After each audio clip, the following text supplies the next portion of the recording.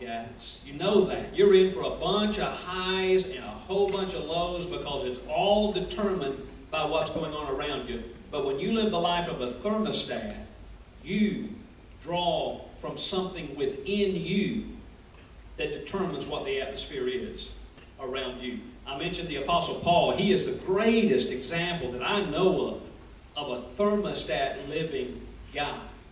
Because even when he was in prison, he could write words like he did in Philippians chapter 4. Rejoice in the Lord always. And again I say, rejoice. He could write things like, I've learned the secret of being content. No matter what situation I'm in, I've learned how to be content with life.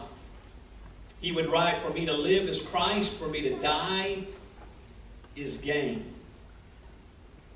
That's being a thermostat. As you live out your life, understanding how specially unique you are and how you bring something to the table that nobody else can bring to the table. Doesn't mean you're entitled to have things given to you. Doesn't mean you're indispensable or irreplaceable, but it does mean you bring something uniquely that is you to the table. And you're going to use those 86,400 seconds of your day, every day of your life, being a thermostat, determining the atmosphere around you.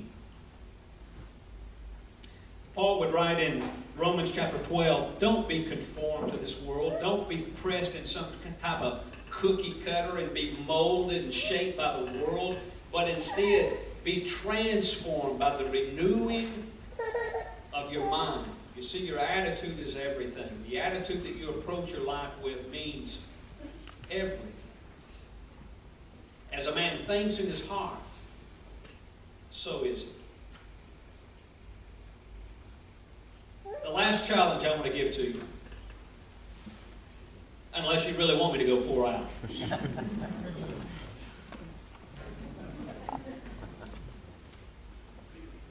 It is not always popular to do the right thing. And it is not always right to do the popular. So just do the right thing. I love your class motto. I also love this company. But I love your class motto. You know what your class motto is? Be the change that you want to see in the world. I wish I had known that had been your class motto. I'd have had a whole nother speech for it. Be the change that you want to see in this world. Use your uniquely special gifts that God has blessed you with. Use your 86,400 seconds every day of your life to be the change that you want to see in this world. Thanks for having me as your speaker.